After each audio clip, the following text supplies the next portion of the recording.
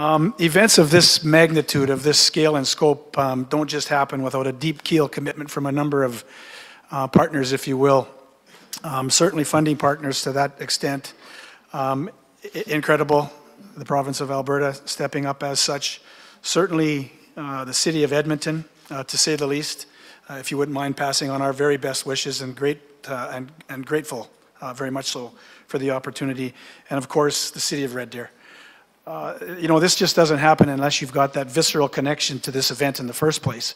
And everyone in this room, I believe, does, and certainly those that have spoken have as well. That being said, there's a relationship too that exists between ourselves and Hockey Alberta, for example, and an important recognition, if you will, simply because high performance and the program of excellence with Hockey Canada actually feeds grassroots development, if you will. Children play the game because they're inspired because of such events, and we certainly appreciate the opportunity to watch Hockey Alberta take this commitment very seriously. So Rob, to you and your group, thank you very much. There's also another partner that we have to recognize here that plays a vital role in what this team looks like, really from top to bottom, and that is the Canadian Hockey League. And Ron, thank you for being here today as part of the Western Hockey League and its leader, but also as part of the trio of visionaries, as our worship identified, with the Canadian Hockey League. Our roster is, for the most part, made up of Canadian Hockey League players. And it speaks volumes for the development that happens within our communities across this country and the opportunity that these young men get to play the game of hockey and certainly represent their country through this journey called high performance. So we're grateful to the Canadian Hockey League, of course, for the opportunity to tap in into great resources such as their outstanding players and citizens.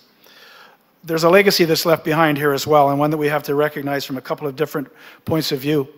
As we participate in this competition, it's international in every scope that you can possibly imagine. We recognize, too, the opportunity for smaller communities in Alberta to be very much a part of this event, if you will.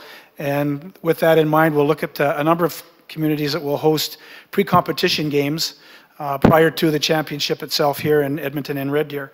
And with that being said, recognize the opportunity for development programs that will take place through seminars and symposiums, through on-ice and off-ice activities that will engage, again, the children that love to play this game and that we so desperately need to take care of as we move forwards as being stewards of the game and our citizenship in general. Also, with that being said, there's another legacy that we have to pay particular attention to, and that is the gala event that we host every year and every June. Doug Goss, as Esther mentioned, is here as the chair of the Hockey Canada Foundation, as is Ashif Zanul, and although your wife is not, Ashif and Zanul Majeh, and although Zanil is not here, we want to recognize you for co-chairing along with your wife this great opportunity to identify with the game in a different manner.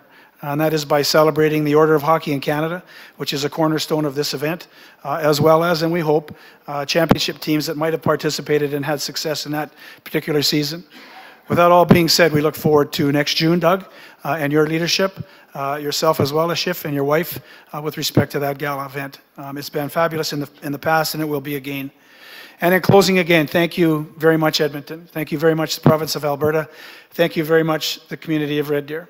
We appreciate this deep keel commitment, as I mentioned earlier. We'll do everything we can to make you very, very proud to be Canadian again through the combination of Hockey Canada, yourselves, and the great players that represent our country from coast to coast to coast. Thank you very much.